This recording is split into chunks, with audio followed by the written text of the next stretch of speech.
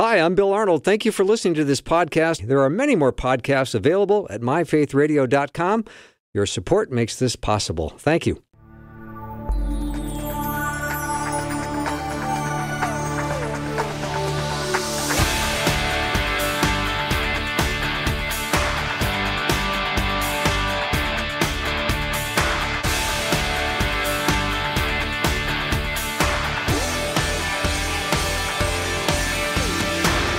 And a warm welcome to the afternoon show. I'm Bill Arnold, and you know that we have a tendency of having difficulty with parent-child relationships. It seems like it's from the beginning in life to as we get to become older adults, we sometimes have issues with our folks, and we, hopefully have a great relationship with your parents, and parents, I hope you have a great relationship with your children and their kids, but difficulties can arise, and sometimes it involves setting boundaries, and boundaries can be challenging and difficult as well, and people can feel overwhelmed by them, especially when parents having their adult children set boundaries with them, and sometimes adult children trying to love their parents well, but find it hard to set good boundaries. These are very challenging circumstances, and my guest, Todd Mulliken, understands this a great deal because he deals with it in his office often, and we're going to talk about it today. As a matter of fact, it was the inspiration for a book he wrote a while ago called Being Right versus Being Liked, and we're going to talk about that as well today, and also about the challenging situations between parents and kids. Todd is a counselor, he is a professor, and he's an author. You can learn more about him at his website at toddmulliken.com. If he's paid his bills, it should be up and running. Thanks for reminding me, sir. You've got till the end of the month? Is it running? I didn't check. No, it's August 2nd. I don't work Fridays, so all right. I have to take care of that. I didn't check to see if it was up and running today, but I hope it is. I appreciate that. Yeah, because I definitely want people to go check out your website, toddmulliken.com. All right, Todd, this subject comes up often in your counseling office, parents having their adult children setting boundaries with them, and it is hard, and they feel overwhelmed by it. What's going on? I've been around long enough to feel like it's been more the last 20 years of my practice versus the first 15 years of my practice. So it feels like it's something that has gained traction. Okay. With my generation growing up. I remember kind of wrestling with that a little bit, but I see it and I've seen it for a good 20 plus years, where these main patterns come where children that get married are trying to create a level of separation and autonomy, right? Mm-hmm. And their own stories and their own traditions and all the things they feel led to do by God and are for those things. And, sometimes they'll bump into, disagreements with one of the, their spouse's parents or something. Sure. And they bump into those disagreements and, they don't always go well, right? And so how do we handle those? How do we, as adult children, honor our parents as it offers biblically in one of the commandments? How do I, as a parent, act honorably, right? And not have a need to be acquiesced to, but see my children as, image bearers of God too, and how do I, have good traction with that as a parent? So I thought it would be good to kind of give some ideas on what both sides of the coin can do, right? Yeah. What can the adult children do to set boundaries well out of love and respect and honor to their parents when need be, in terms of, when they need to set boundaries. Not everybody needs to set boundaries, right? Mm-hmm. And then also as a parent, how do we handle it when the boundaries are being set upon us, right? How do we receive that? How do we dialogue about that? How do we, have faith-informed discussions about it and be at our wise mind in Christ in these really difficult moments? So I just think it's something that happens a lot. I mean, it gets a little louder during, the holidays and during the summertime with cabins and, mm-hmm. Visiting each other and all the things, Bill, right? But I see it a lot. It's one of the top 5 issues I deal with in my office and have. Well, Todd, there has to be a risk of a certain level of hurt and alienation on behalf of the parents. When they're being told that boundaries are being set, and that's going to infringe on their time with their kids and their grandkids, that's horrible. Yeah, that first is a great point, and I think I think it's hard to, when you're on the receiving end of that information, typically out of nowhere, right? Typically it's something that has been discussed by the younger couple, right? And they're maybe dialoguing about it, and now they're going to bring that information to the parents. And so you're absolutely right, Bill. It's a really good word. Like, they hear that, and how do they respond to that in the moment? Because I'm going to feel overwhelmed and feel frightened. After all I've done for you. Yeah. Right. So there's going to be a level of hurt and alienation, and that's horrible. It is. Because you want to be honoring your father and your mother, always. Mm-hmm. Yep. That's so how do we go about that? Right. Now, also, as a good leader, leaders need to recognize when they make mistakes. Right? Can they admit to that? Well, and right, if they admit to that, then that couple who I'm seeing that are in their 30s and are having arguments themselves, and if they've never learned from their parent how to say they're sorry, they won't say they're sorry to their spouse. What if let's say the wife doesn't like the in-laws, then what? Yeah. And they're using some kind of manipulation, and they're calling it boundaries, but it's something deeper than that. It's I don't like you. Yeah. That's sad. Yeah. Well, and I would say there's probably, there's not all cases are the same. I would say that the main things I see are, one, this issue needs to be called out, and I, as a parent, maybe have been not doing my best, and I can acknowledge that as a good leader. I also see quite a bit of, whether it's that daughter-in-law or son-in-law, if they themselves grew up in a family system that had lots of intense arguments and lots of stress, now they are in a situation with their in-laws that aren't the same, but they maybe look for it or they feel it, or as you and I have talked about before, they'll have a trauma response to that when one of the parents does something that reminds them of what they grew up in, and now they're in that negative alteration of thought and mood, which is one of the trauma triggers we get.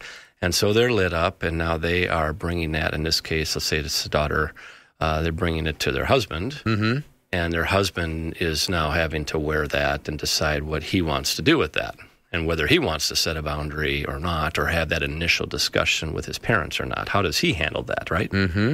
Because one of the things that a husband, I think is called to do is to protect his wife. One of the 5 Ps. One of the 5 Ps. So how do I do that well when I feel like, so let's say my first part is true. What she's noticing is kind of right. I've noticed it for a long time.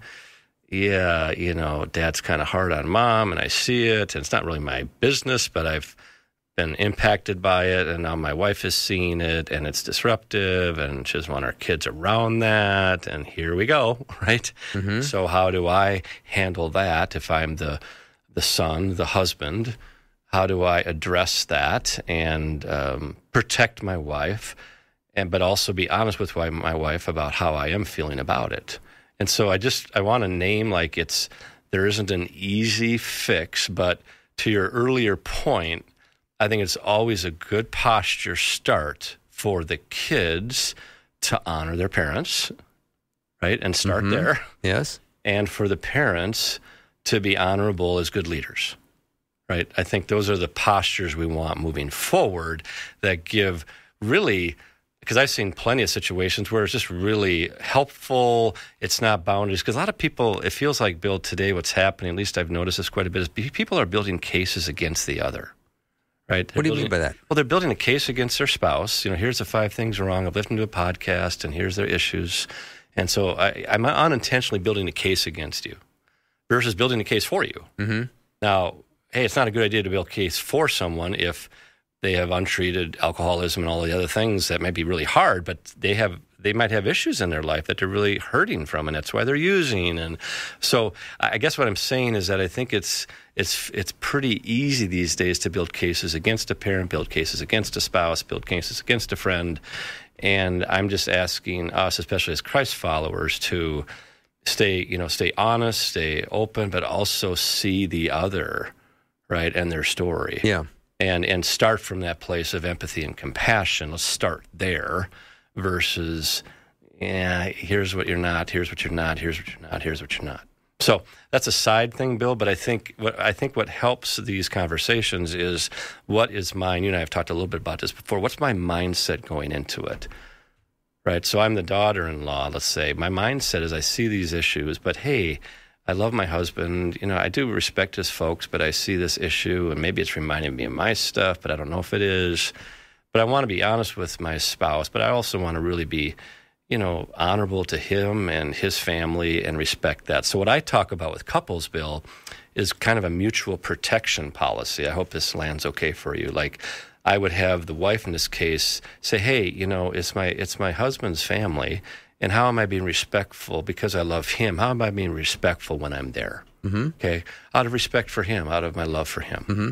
And if I'm the husband, hey, how do I protect my wife and and protect her? And be honest about that, because I might be a little blinded to my own family stuff. I might want to choose my parents over my wife. That's sometimes how a wife feels in delicate situations. She'll feel like you're choosing, your parents over me. Yeah. So I want to say that we are pro-boundaries. This conversation is pro-boundaries. Big time. Yeah, okay, good. A comment just came in that it's necessary to create boundaries with your parents and in-laws when they are controlling and manipulative. And the answer is, of course. Of course. Yeah. Yep. And a boundary would be an action I will take to protect my ability to love within the relationship. Yes. So boundaries are meant to help us be at our best in Christ, right? It help us be clear. We're in our wise mind. We see what is true. It creates that space that helps us move from a dysregulated mind to a regulated mind in Christ. Yeah. Now, let's talk about some specific examples of boundaries. Give me some concrete stuff. What's a boundary? So I have in that book I talk about 3 basic boundaries. The first boundary, when we're going into something delicate like this, let's say we see something that we're concerned by, or using that listener's view, I'm feeling controlled by this family stuff or feeling manipulated by it. So I want to first have an honest conversation. So I'm setting a boundary by having an honest conversation where, not out of left field, but I'm talking to my spouse about it first. Hey, here's what's happening, and this is what I'm feeling. And then a couple of shows ago, you and I talked about this. How do we talk as a couple about hard stuff? Well, I'm going to be vulnerable to my spouse about what I see in their family that I'm kind of hurt by or feeling manipulated by or controlled by. And if I'm the spouse, I'm going to try to validate what they're feeling and try to understand what they're feeling. Validity or validation doesn't mean acquiescing and always agreeing, but I really want to hear them and honor what they're feeling. Mm-hmm. Okay? Yeah. So we have that mutual discussion and say, hey, well, how do we talk to your folks about this in a really honorable way, in a loving way, and bring up an issue or a behavior that we've seen that we felt controlled by? How do we just do that in a really respectful way, right? Mm-hmm. Not in a passive way where we avoid it, not in an aggressive way where we violate the right of the other. And you and I have, in previous shows, we've talked about the difference between aggressive behavior, passive behavior, and assertive behavior, which is our gold standard in Christ. I'm going to be assertive. We're going to talk about this. So in this case, that would be the first boundary offer, is that the parents and this couple would meet and have an honorable discussion that would be a mutual volley. So I would lead out with, if I'm, let's say it is the daughter-in-law that's hurt and frustrated, and I'm the son, and we're all 4 there. I'm going to say, hey, I want to lead out with, that we love you guys and we're for you and appreciate our relationship. And here's an area that we're struggling with. And so we just both want to just share some of the feelings we're having about it. And then we want to make a request. Okay. And so I always talk about that. Share feelings that you're having, like, hey, I'm feeling wounded in these situations, or I'm feeling hurt, or I'm feeling disrespected. And I also then want to make a request that, we try to, avoid that behavior or be talked to in a different way. Mm-hmm. And so that's the lead out. That's the lead out boundary. And then we would invite them to respond, right? Yeah. If they're still in the room. Correct, right? So this is the first boundary, Bill, right? Yeah, I'm saying. We're going to try this first. Who's to say somebody doesn't get up and walk out of the room at this point? They might. I want to say how I'm feeling. Well, Do they care? Yeah. Well, and that will confirm it more, right? Well, so I suppose. If I'm a parent, I care a lot about what they feel versus I'm going to defend and run and, I can't believe look at all I've done for you. Well, I would say as a parent, like I will just say for me, like if one of my daughters said, "Hey, I've got an issue. Let's talk about it. What do you got? Tell me more. Like, I love you. I'm for you. What's going on?" So hopefully my confidence in who I am in Jesus enough is going to say, "What do you got?" Yeah. Versus like, hey, look what I did for you. So, so I did it for you because to create an opportunity for you, hopefully, to have a good marriage and to live a full life and to be honest about hard things, right? This might take some advanced communication skills, though. It takes a lot of work, but it takes a lot of prep, right? What do you mean prep? Prep meaning like, hey, what I want to do in my quiet time is practice like, hey, this honest conversation happened and I found myself just wanting to run for the hills. Like I just wanted to leave. And that's a valid feeling to have. So let's say one of the parents said, I got to get out of here. It's just too hard. Or sure, I feel really hurt by what you said. I'm not going to talk right now. Mm-hmm. So they leave. And so it doesn't mean that's a one-off conversation. It means, well, okay, let's try that again if we can, right? Mm-hmm. So then there's dynamics there with that dad or mom that left that situation, right? And them as a couple are going to have their conversation about what they want to do. And then so we'll follow up from there and have a second conversation. So the first boundary move, Bill, is to see if we can have some volleys around what the issue is. We're going to try that first. Mm-hmm. Todd, sometimes I think you have a hard job being in the counseling office trying to navigate your way through some of these issues. These are serious, real, and they're the stakes are high. They're generational, Bill, yeah. And it's not like, but I view these as get-tos versus have-tos. I do. I view it as opportunities versus obligations. Right? Okay. I view it as like this is where the rubber hits the road with integrating, the comfort, the advocacy, the power of the Holy Spirit in difficult, which doesn't mean we're lighting a candle. I mean, the gospel is full of conversations that go south. That don't go well. But God's still on the throne, and we're still for each other, and let's come back and try it again. Mm-hmm. And so that's that first boundary is let's try to have an honest conversation from a respectful place. And know that the first conversation may not go well. Correct. And that doesn't mean we did it wrong. Doesn't mean we're outside of God's will. Doesn't mean we didn't pray enough about it. It means it was really hard, and there could be generational stuff going on there. Yeah, right? there's some deep waters there. Right, and we know that, but we respect that. We know that going in as the young couple, and we hopefully, as parents, can realize, let's see what we can hear. What can we learn from that? Because good leaders are always in the business of learning and growing too. Mm-hmm. All right, Todd Mulliken is my guest. We're going to take a little break and come back and talk about boundaries between parents and children. Even though you're adults, you still need to have good boundaries. We'll be right back. You might be the kind of person that goes to Paris and still listens to Faith Radio on the app. Or you might be more like the person that goes into the next room in your apartment and listens. The good news is using the app is just as easy in both places. Downloading the free app is crazy easy. Just text the word app to 877-933-2484 and click the link. And if you happen to be in Paris, there is a really nice little coffee shop not far from the Eiffel Tower that serves a really nice chocolate biscotti.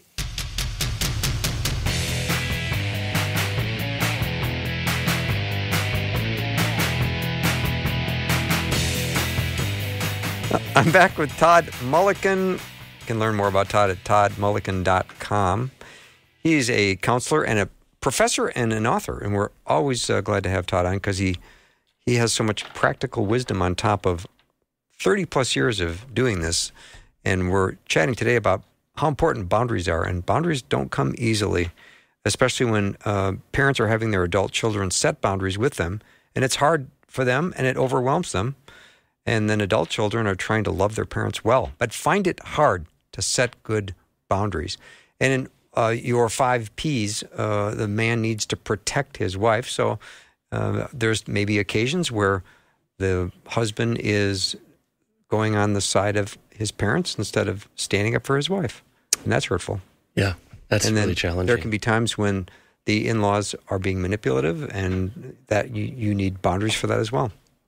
Well said. Yeah. So the first main boundary that's happening is this idea of trying to have honest conversations. And, the initial boundaries book, it's interesting, Bill, like 30 plus years ago, we just started saying this word boundaries in counseling. Like, let's set boundaries, and this is what we need to do. And then Henry Cloud and John Townsend, 2 Christian psychologists, wrote an amazing book called Boundaries. and it's been a bestseller for decades. I know John. I know Henry Cloud. Henry, yeah. And I said, hey Henry, your book Boundaries. I said I hated it. He goes, you read it. That's so good. Yeah. He's the best.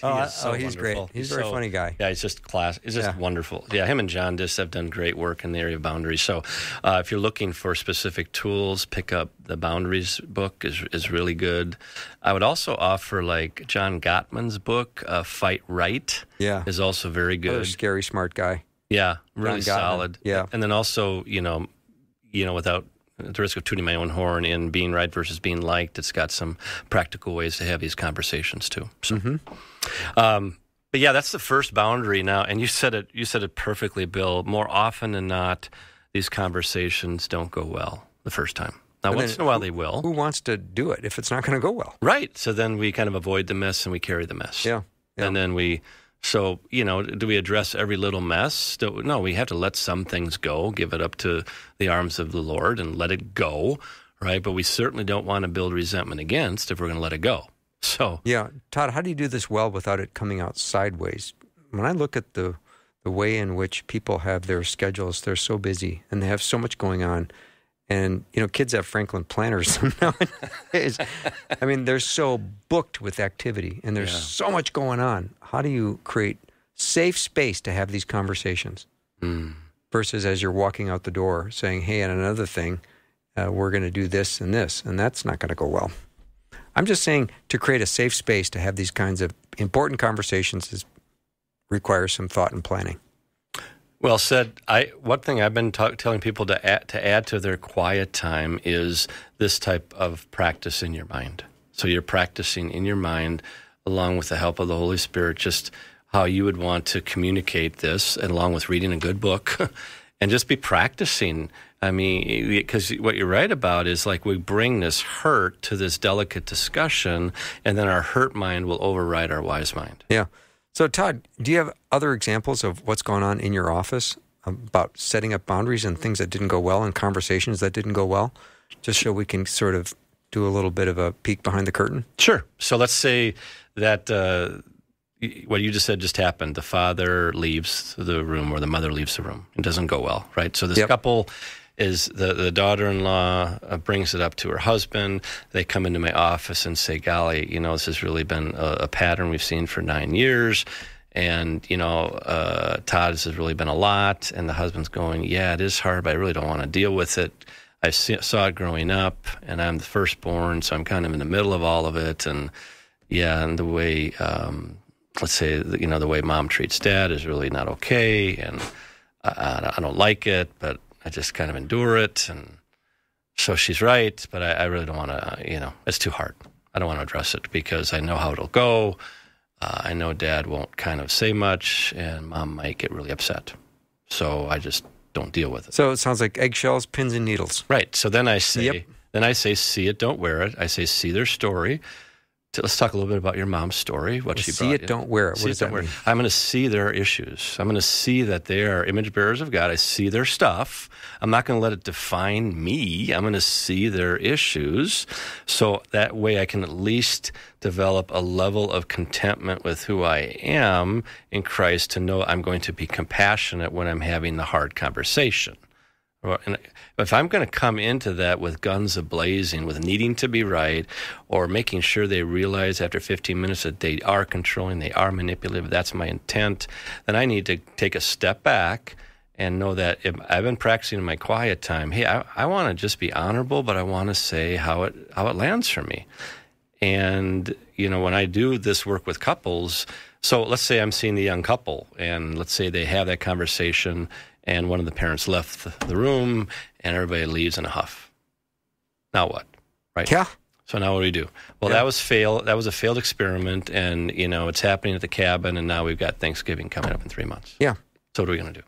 Right. Yeah. So real life. So then I'm probably then talking to the couple again and saying, what feels like a next step. So we'll talk about it. And usually what I find is that in this kind of case, the guy needs to step into what he's been avoiding for a couple of decades, not to prove a point, but just to be honest about how it felt and then to ask the parents what they were feeling in that last conversation. So he would then maybe ask to meet separately with his parents and address that.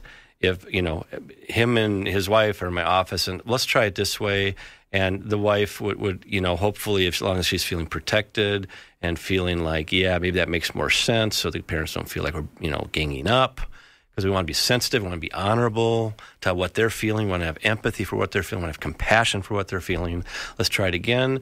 And the son goes again and says, it was hard for me, Dad, when you left, or Mom, when you left, because we're really trying to just say we love you, we're for you, but this issue that's popping up is really hard, and we feel this tension of, in this case, maybe how Mom is treating my wife. It's not okay. When you said this, it was hurtful. Yeah. What if a person has never spoken to their parents that way in their life? Right. So this is why it doesn't happen overnight, right? Right. And I might ask the guy, hey, would you rather do that or do, just kidding, cut your finger off, Yeah, no, they take that finger Where's off. the knife? Yeah, right. Let's go. Yeah. So, but again, this is not like obligations. This is like freedom to know, if I am learning how to lean into hard situations, then my kids aren't in Todd's office in 20 years, right? Because they're going to learn, when I'm with my kid then, and they're 14, and they're upset with me, I'm not going to leave the room I saw my parents do. I'm going to lean in and say, well, what do you got, right? So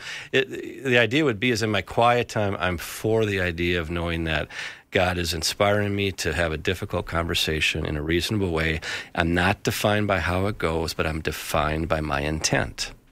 Okay, my intent came from a place of purity and honesty, but I can see, because I have compassion, because I see my folks, I see their stories.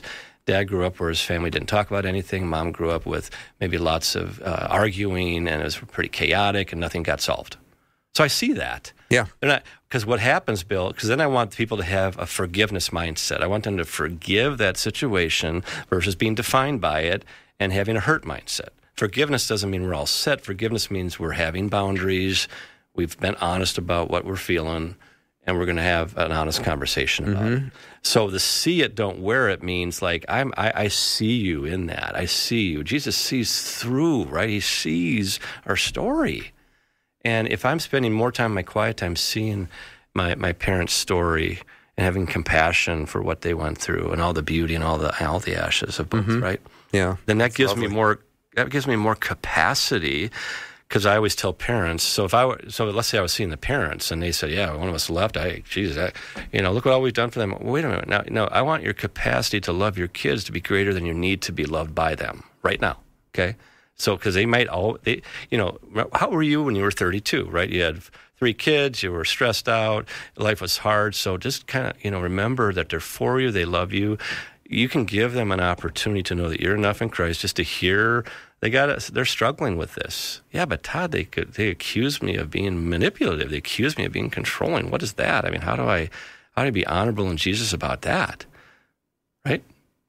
So then I would say, hear that. It makes a lot of sense, but I would ask you to try to gain more information. Try to say, that hurt to hear that. That was hard to hear that.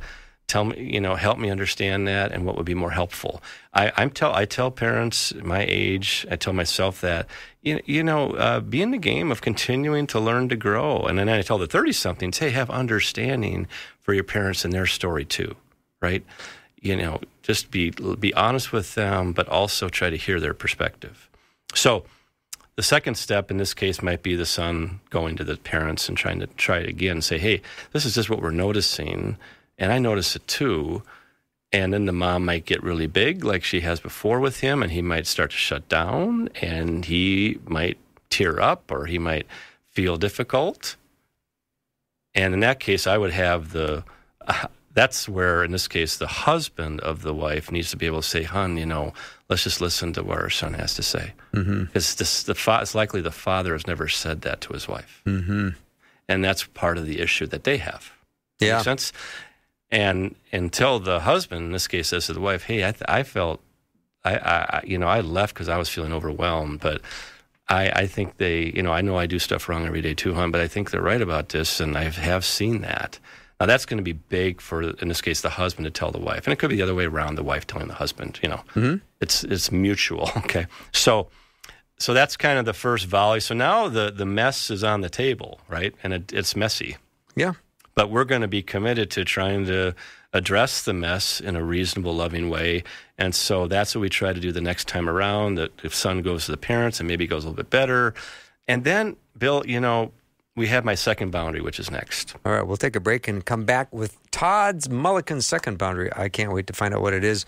You can learn more about Todd at toddmulliken.com. Also, if you'd like to join into this discussion because you've got a question or comment about boundaries with your parents or you're an adult child and you're trying to love your parent and it's hard to set a good boundary. You have a question, send it over via text 877-933-2484.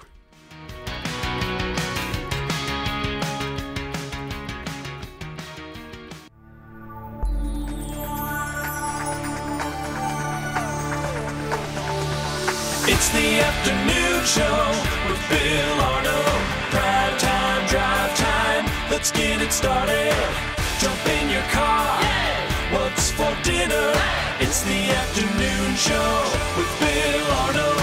If you just joined me, Todd Mulliken is my guest. We're talking about setting boundaries. Parents having their adult children setting boundaries with them. And it can be hard and they can feel overwhelmed by it. And then adult children trying to love their parents well, but find it hard to set good boundaries. Now, Todd, let's talk a little bit about the fighter and the flighter, because those seem to be the kind of personality types that you say we need to be better at being a fair fighter and then not being such a fast flighter. Did I say that right? I love that. That's good. Well, okay. I'm trying to remember what you said during the break. Yeah, no, before we talk about second boundary, I think because you brought up a good point earlier too about how do we do this well, right? Yeah. I mean, how do you, and I do think it really does start with each of the four people, looking in the mirror. It starts with me looking in the mirror and understanding my design, how God has made me. What am I noticing about myself under stress? And in the book, I do talk a fair amount about, in general, just as Jesus came, as we learn about in John 1:14 and 17, where Jesus came full of truth, full of grace. My observation has been, I think some of us under stress are more apt to kind of be the good truth teller under grace. And I think in that truth teller style, we tend to want to, we have fight or flight stuff in our sympathetic nervous system. Mm-hmm. So under stress, fight or flight kind of, takes off. So I've found some people, Bill, typically more the truth tellers are more apt to fight and engage and get after it. And I think the strengths they bring is they will be decisive. They will say what's on their mind. They will not avoid the mess. And while your house is on fire, say everything's fine. They'll call it out. Mm-hmm. And we need that. We need a parent to call out tough stuff when the kids aren't, doing the right thing, when stuff's hard in a marriage, when stuff's hard in a parent-child relationship. They're more apt to call something out. Okay? But the flighter, and so the best part of the fighter is that they will say what's on their mind and they'll be decisive. The worst part is what they say when they're stressed, is they tend to be more interrogative versus interactive. So if I'm a fighter, if God has designed me to say a little bit of fire, ready, aim versus aim, fire, how do I learn how to slow that down in my quiet time and say, because I am blessed with the fact that I'm willing to address a tough situation when there is one that's hard. And Jesus did plenty of that, right? So I'm grateful that God's designed me that way, but I have to create an environment where I'm doing more inviting the other person into the hard conversation versus getting the last word in and needing to be right. The flighter tends to be really good at wanting harmony, the grace, wanting things to be okay. Can we reason together, please? Can we just mediate this? Because this is really hard. But I am for harmony. I am for us trying to work it out. And we need that style too.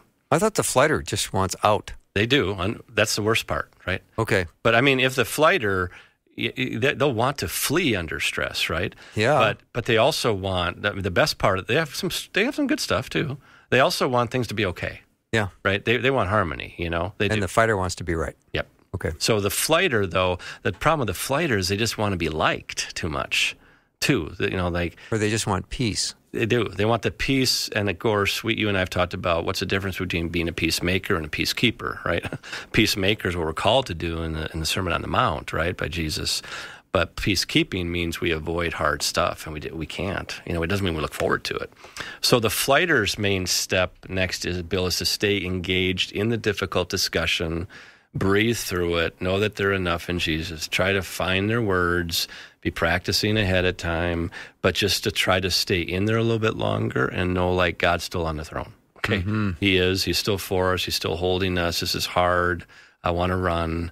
But eventually I got to come back and address the mess, because when I don't address the mess, I carry the mess, and the body eventually goes, what are you doing with all this mess in here? And we get panic feelings, we can get anxiety, we can get other things. So I need to address the mess. So I have found it most helpful, Bill, when, boundaries are meant to bring clarity, like I mentioned. We have the honest conversation first.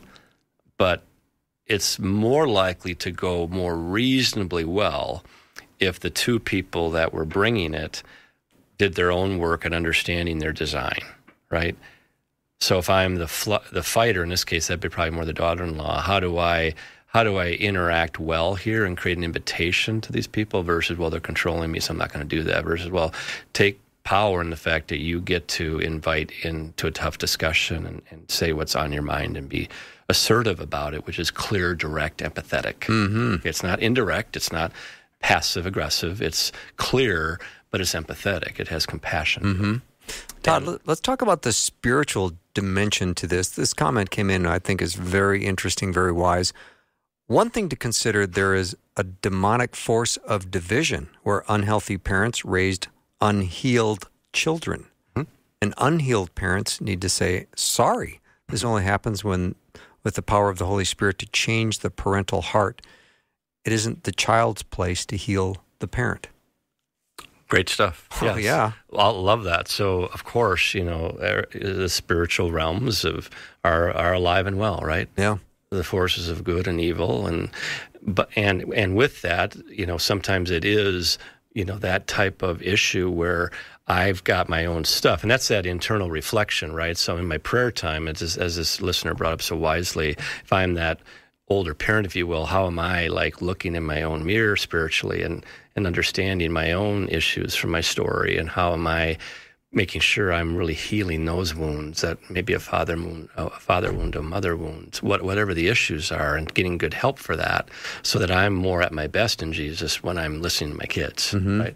And that's right. Then that spirit of division gets quieter because there's more healing that's going on. Mm-hmm. And there's plenty of cases I've worked with where that is the primary issue, right? And so I love that. That's good. Yeah. So that's always something we want to be doing in our quiet time is, Lord, show me, please, show me some of the unhealed spaces in my life. And that's where I do think, the beauty of a healthy partnership and marriage, like how am I with my wife, in this case for me as a husband, how am I like saying my stuff and being vulnerable with her, and how is she doing saying her stuff with me? And then once in a while, how do we, out of love, just share, God, I was really hurt, and it feels like there's unhealed stuff there. I know I got mine. What do you think? And so we get to support each other in that journey, too. Mm-hmm. That's a real important piece. Mm-hmm. Todd, what happens when a boundary is set that just doesn't feel kind or realistic, where somebody says, going forward, we are never going to do Thanksgiving at your house because it is the holiday that we never miss at my family's house, so therefore we will never be with your family at Thanksgiving.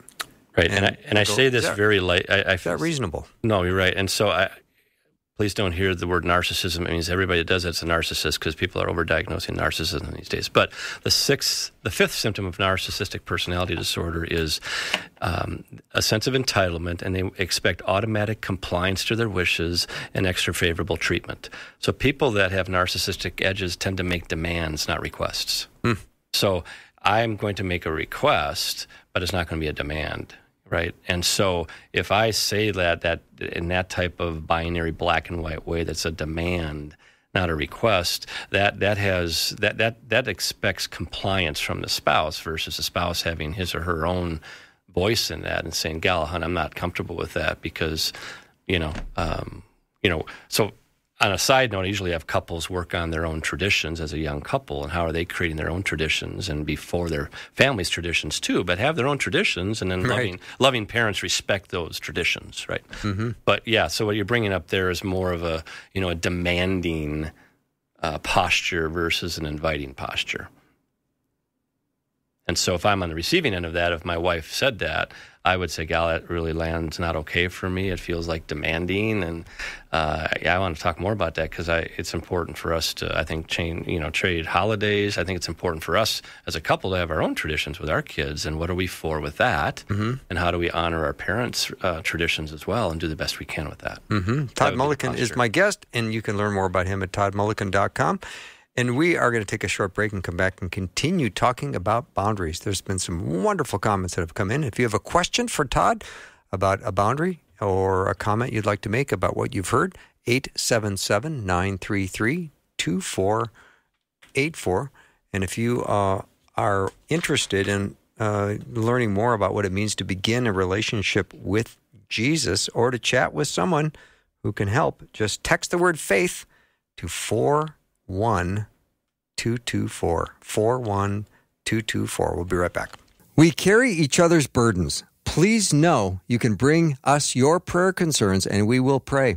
Share your prayer requests with the Faith Radio team by texting or calling 877-933-2484 or share your prayer requests with the Faith Radio staff and listeners at myfaithradio.com. I'm back with Todd Mulliken. We're talking about boundaries, and we're going to talk about the second boundary now, Todd. We only have about 9 minutes left, so you're on. Okay. Boundary so the number first boundary is that honest conversation. Yes. I in a verse that just came to me over the break that I was thinking about is love must be sincere, Romans 12:9. So I think when the flighter is worried about being honest and like that's going to cause problems, the flighter is so defined, Bill, by how it goes versus being defined by just the integrity of just being sincere and saying, "Gal, this is..." Okay, hang on a second. Yeah. If you are the flighter, you're interested in how it goes, but you should be interested in the truth that's being told and not be so interested in how it goes. Correct. Okay. That's a great correction. All right. And I was just trying to see if I understood that correctly. No, you're right. Yeah. And they're too defined by how it goes, and that's what gets them really in a struggle. Does that make sense? Yeah. They're defined by how it goes. Hey, so they'll come to me next week and go, "That was horrible advice." I thought you were a good counselor. That was horrible. I said, "Well, tell me more." And he said, "Well, it went horribly." I said, "No. Honesty today, though, will prevent problems tomorrow." So you're honest now, and now something's on the table, and that's the purpose of the first boundary. We're just trying to get something on the table. But our posture, whether we're the adult kids or we're the parents, our posture is one of compassion, empathy, trying to understand, and trying to come, let us reason together. Yeah. Right? That's the first boundary. Now, when it doesn't work, and when we're in process of trying to get better, we do practice my second boundary, which is called loving detachment or medium chill, meaning like, hey, because what happens to some people is we try the first volley, doesn't go well. Well, we'll never see you again until it goes well. Oh, that's not good. Right. And once in a while that may be needed if it's like severe abuse or something. But if it's like a difficult conversation where it doesn't go well, in my opinion, we're in process on that. We're not in denial about it. We're in process. We are going to keep addressing that in counseling, or we're going to meet again. In this case, we talked about the son going to the parents next. So that hard is in process. But like Paul said, whether I'm in the plenty or the want, I'm learning to be content. So I'm content because I'm addressing the mess. But we also, every other Sunday go there for dinner, and we can be respectful and cordial in this place of loving detachment and medium chill, if you will. Mm-hmm. Act respectfully because we know we're in the hard. That makes sense? So we're practicing, because people will really struggle with this boundary, but if they don't do this boundary, they just create more and more of a hurt mindset, more and more build a case against, and then the generational patterns continue. So I think it's good to have a reasonable, loving, gentle dialogue because we know we're going to be addressing the hard stuff in 2 weeks, right? So that's that boundary. Some people have that boundary, Bill, like let's say the first boundary, the honest conversation just blows up, goes horribly, But, the kids still, the grandkids still want to see the grandparents. And so what do? Well, we know this is not going well, but we still go over. But maybe we go to Thanksgiving for a couple of hours versus a couple of days. Or we're respectful and cordial, but we're leading out with this loving detachment, which is respectful and cordial amidst the heart. Because the alternative is worse, really. So I have a lot of people, Bill, who are in that medium, chill, loving detachment place where they're still, in that generational struggle, right? Where the parents are trying to heal, the kids are trying to heal. They're in process, though, but they see that they're trying to learn how to fight right. They're trying to learn how to come together. They're trying to change their motivations to not win and not be right, but rather seeking to understand versus needing to be right. And so that's that main second boundary, is how do we live in the tension, Bill, and still break bread occasionally while we're dealing with the heart. Mm-hmm. And when you say break bread, that means be living together and still having activities together, not necessarily just showing up for a meal. Correct. Yeah, because there's kids' games and recitals and all kinds of things that involve cooperation and joy, and that should be a great time, not a stressful time. Right. What did you call the chill? Medium chill. Medium chill. Yeah.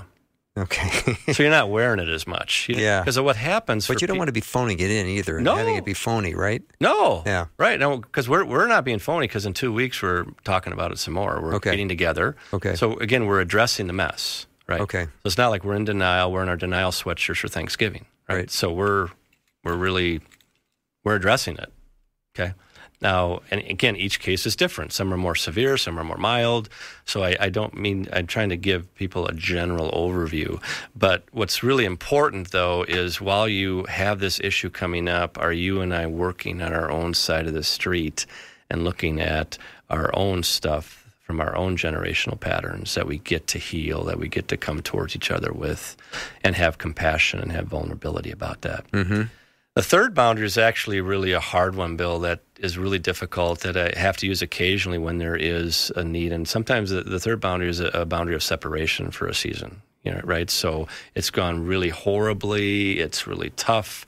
And so what that boundary means is that we would really like to have a mediator before we discuss this again, right? It went chaotically. Mm-hmm. Right? And so we have to be, reasonable enough to realize that once in a while it goes that way.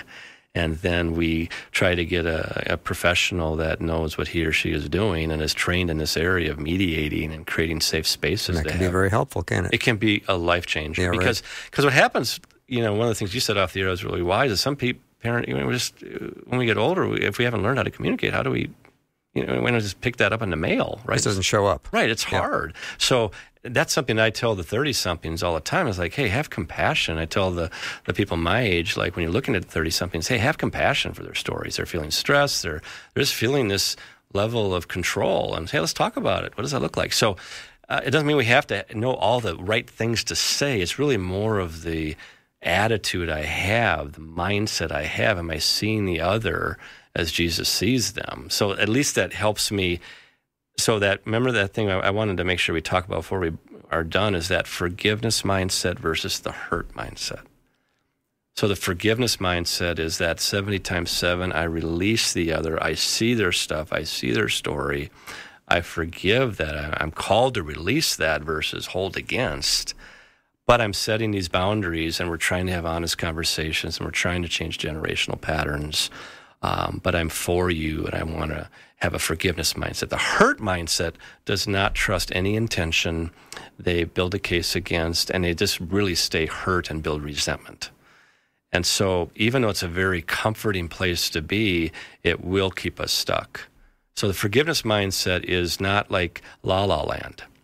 It's not, but it is, it's powerful because, we are called to forgive. We're called to release the other. And we can do that while still having really good boundaries. Mm-hmm. So those are the three main boundaries. But my hope and prayer, Bill, is that folks that are the 30-somethings or whatever that are having to maybe set a boundary, that they just know that they get to do it in a really respectful, honorable way and lead out well. Mm-hmm. And that's the best they can do. And they get to do that well, not out of a performance, but out of just a purity, and have charity versus a sense of compromise. And then I ask the parents that may have a difficult situation they're experiencing with one of their kids just to be curious about it and to show that empathy. Todd, thank you so much. Todd Mulliken has been my guest. We've talked about boundaries in the hour. If you've missed any of it, and boundaries are an issue for you with your parents, you can check it out at the podcast. We're going to take a break. When we come back, Old Testament scholar Dr. David Lamb is going to talk about the book of Esther. That's all next.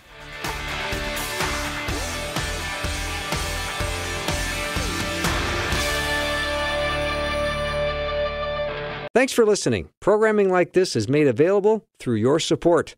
Information available at myfaithradio.com.